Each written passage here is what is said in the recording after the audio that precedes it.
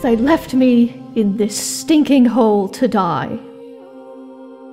They couldn't stand that I'd learned the truth, that I'd read too much and gathered too many ideas, that I had begun speaking up against my countrymen for what they were doing to the people of Elsewhere and Valenwood, and even to our own kind. The Thalmor don't like loudmouths or keen, curious eyes, so they cut mine out. The ultimate insult to a devotee of Xarxes. Xarxes, the scribe of Magnus, who was just like Talos once, a mortal ascended. The Aedra, our ancestors, were paragons of virtue, beauty, and all that is good in this world. How exactly are our ancestors so different to the gods of men, I wonder? Are they not also descendants of gods? Of Lorcan?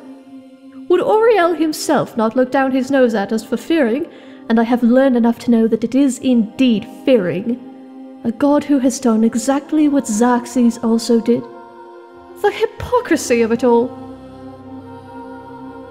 Of course they don't like anyone thinking like that, least of all their brethren. To hear such heresy from the mouth of one of their own? What an affront to their oppressive regime. And so they took what they could from me. My sight, my home, even the clothes on my back. They shattered my Callion on the steps of the monastery and sent me off to Skyrim to rot in the land of my heathen cause. They should have slain me instead of leaving me to starve. They may have taken my sight, but they could never break my spirit. And I intend to use what little power I still have to fight the Thalmor as and where I can, in whatever small ways I might be able to manage.